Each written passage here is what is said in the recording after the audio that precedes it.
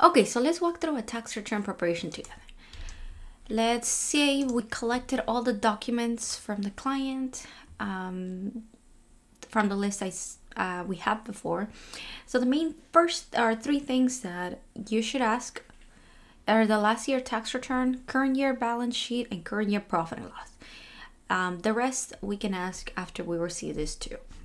Because sometimes they don't run payroll, so you don't have to ask for W-2. Sometimes they didn't pay for those state payments. They don't have sales taxes.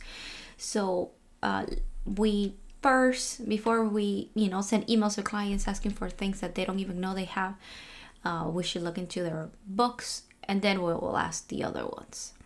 Okay, so first we look at the last year tax return with the current year balance sheet on their books. So this is the last year tax return 2018. This is their profit and loss, which we don't care so much about in this portion.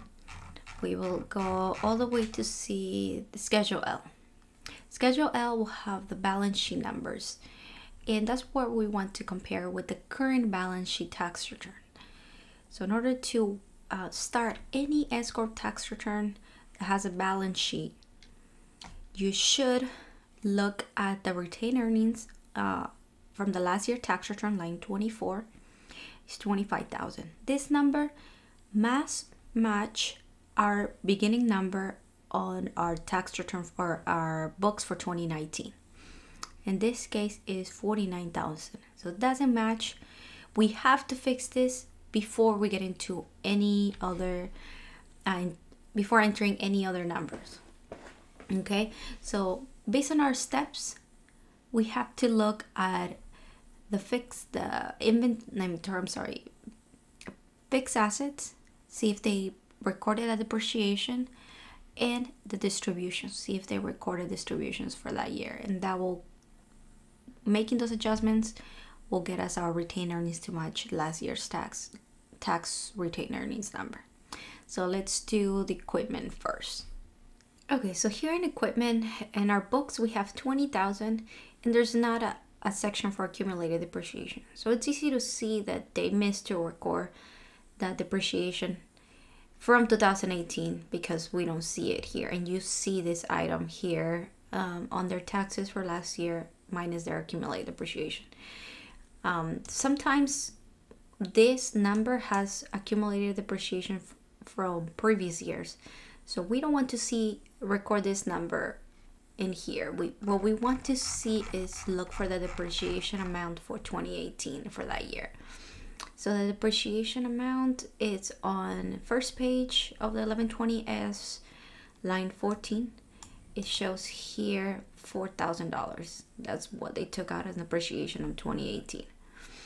So that's what we will add here. We'll just record your journal entry. Here it's easy to do. You just do this. We'll change the date to, so this is the work that should have been done by the accountant who prepared this tax return on their books, because it's a 2018 a 2018 entry. So 2018 we have depreciation expense for $4,000 and accumulated depreciation $4,000 as a credit.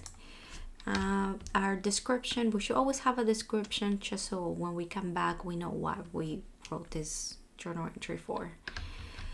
To record depreciation for 2018. Save and close. And now we run last year cash run report. Okay, so now we see that we have the accumulated depreciation 24 gives us 16. Now our retained earnings is 46,000. Let's see if that did it. Sometimes when recording this we'll do it. No, it seems like very close though. So let's move on to our next entry or our next step.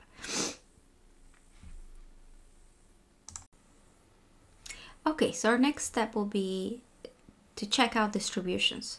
So every year the distribution that comes out should be closed out with retained earnings. And we have to do this at the beginning of the following year. So in this case, we have, or our book says that we had taken 30,000 on distribution, 15,000 for officer or shareholder 1, and shareholder 2, it's another 15,000. There are 50-50 ownership. And let's see if that's true. When we actually go in here, let me make this big. It shows that for 2019, if we run the report for the beginning and the end of the year, we have only one distribution per shareholder of $5,000. So this is the number that it should be on our balance sheet, not the 15,000. 15,000 is including that distribution that was taken from the previous years. That this number should have been included in our current year retained earnings. So let's close this out. How do we do this? We do a journal entry. Our date will be the beginning of this year, 1/1/19. Enter your number or journal entry. I always enter CPA in either 1, 2, 3, just so when I go back, I know what number, or that it was me who did this journal entry. So we will do distribution 1, and then so distributions are debit accounts, so we want to credit it to take the beginning balance out because it was a negative number. So retained earnings, we'll close it out with retained earnings. The total of each will be 20,000. And then our description, we should have to close out distributions. Save and close. Now, as you see, each of them have 0 as the beginning balance, and 5,000 is what reflects as a total distribution for that year. Now we go back to reports, and again, we see this here. This is the real distribution that we took out for this year. And now we hope, since we close it out with retained earnings, we hope that this is the same as what's on the tax return, which it is. So in 2018, the ending retained earnings that's reflected on our tax return is the same as beginning balance on our books for 2019. So once these two numbers tie, now we get to enter the other numbers on the balance sheet first, and then we'll move on to our profit and loss. Let me show you how. Now we enter the other numbers in our tax returns. So we're done with that last year tax return for now. Minimize it, and here's our tax software. I use ProSeries to get this to do my tax returns. So information worksheet, it's basic. You enter all the information that you need. We're not gonna go over any of this because we want to get into the numbers. Now let's fill out the balance sheet first. So our numbers on the balance sheet will be, so cash 1346, which is our business bank accounts for 2019. Again, this balance sheet is run for as of December 31st, 2019.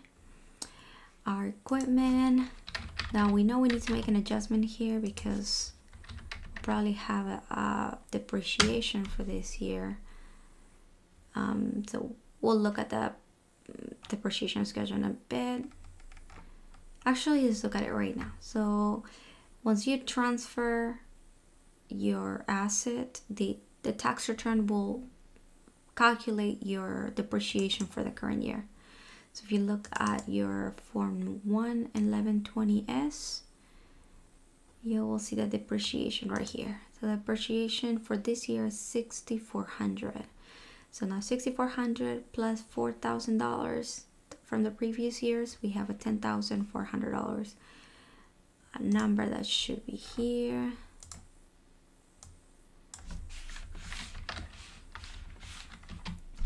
We can also see this number from our depreciation schedule. So our depreciation prior year is 4,000 and our current depreciation is 6,000, so that gives us 10,000 and our cost is 20,000. So we also want to match this number to us on our balance sheet schedule L form. Okay, so we know here we need to make a journal entry. Let's make it right now. Journal entry here. We'll do it for the end. 2019 depreciation. It's a debit account. What was 64? And it goes against accumulated depreciation 64. Description to record tax depreciation.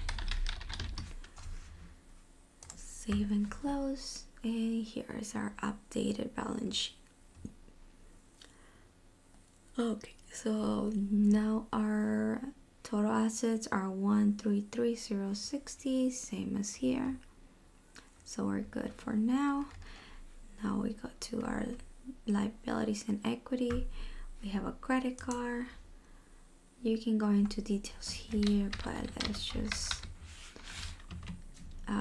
enter our amount for liabilities on credit cards, and our distributions are $10,000. Go to distributions. Now on the distributions, you gotta be careful. You have to know how much each members have as far as percentage. It's okay. We'll just enter here $10,000. Here we know that each, because I know this client, they each have 50% distribution. So they must, if they decide to take a total of $10,000, they have to allocate 50 and 50% per shareholder. So if this shareholder number 2 owns 70% and this one 30, then here I will want to see 7,000 and here's 3,000, totaling 10,000. Or if they decide to take 20,000, 30,000, it will have to be times their percentage. Keep that in mind because that's very important to do, so we keep our S election without any problems. Okay, so we enter our distribution. Now retained earnings, we know it's that. You don't have to enter this. This will populate after we enter our profit and loss items. So here, that's it. That's it as far as the balance sheet. Now we'll go to page 1 to enter our numbers, and we'll run the profit and loss as well.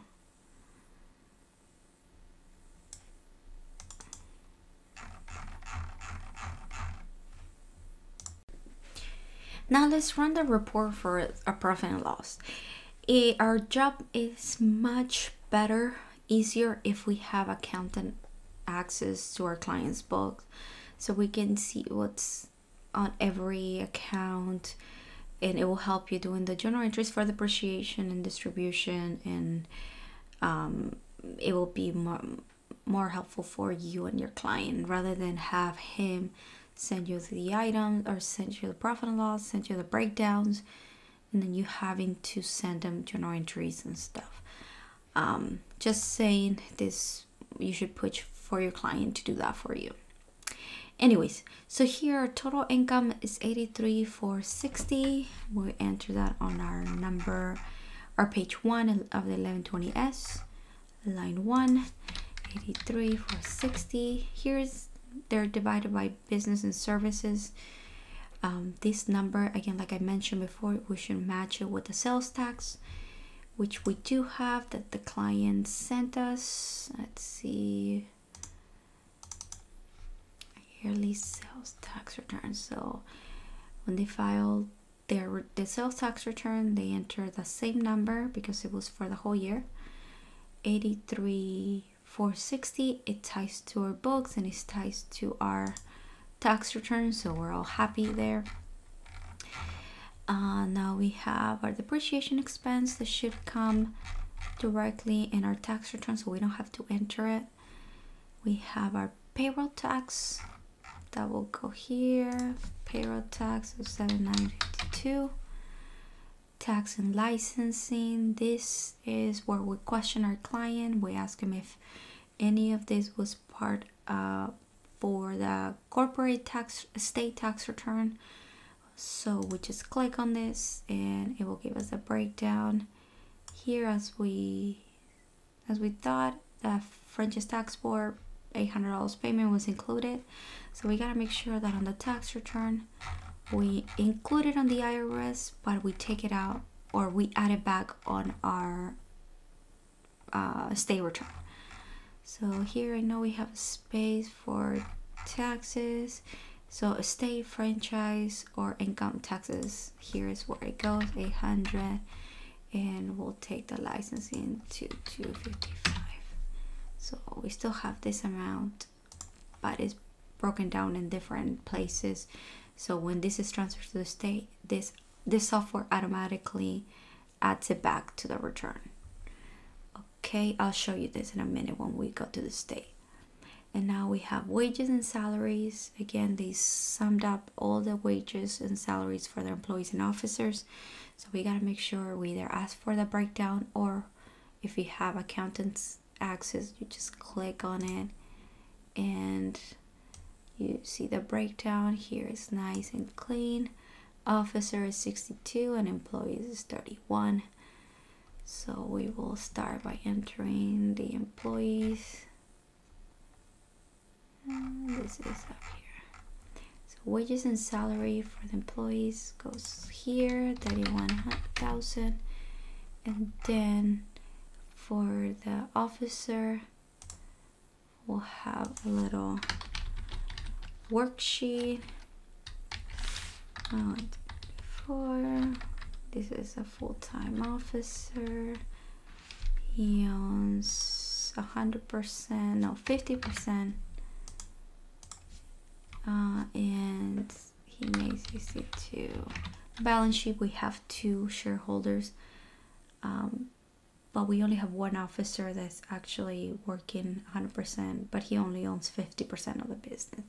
The other shareholder doesn't work, so we don't run payroll for that officer, just one of them, which is legit. It's good, but the most important part here is to have the officer compensation in one line and the wages for the employees in another line. So now we go back to our report. Now we're showing 93,000, which is those 2 numbers, and the next one is just another expense of water,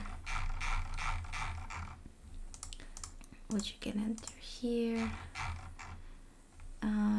Utilities 1, 2, 3. Okay. So now our profit and loss are for our tax return. In this case, is the same as was on the books. Sometimes it's different because we have meals and entertainment that for our books it's 100%, but for the tax return it's only 50%.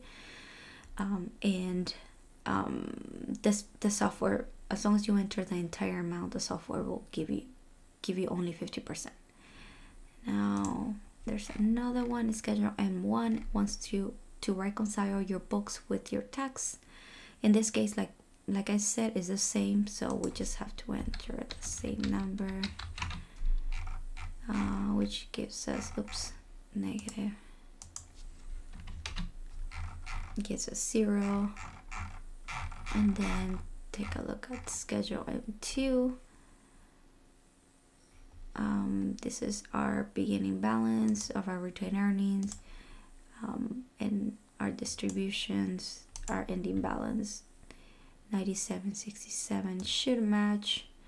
Most of the time matches to what's on our balance sheet on our ending retained earnings. It doesn't necessarily have to match, it's not a must, but typically it does because we're doing simple S corporations. So we're keeping track of the books, and the distribution should match to this number. But again, it shouldn't, or it doesn't have to, if they are taking special deductions or too much deductions, then sometimes they don't match. But in this case, they do. So that's basically it. Basically it on our tax return.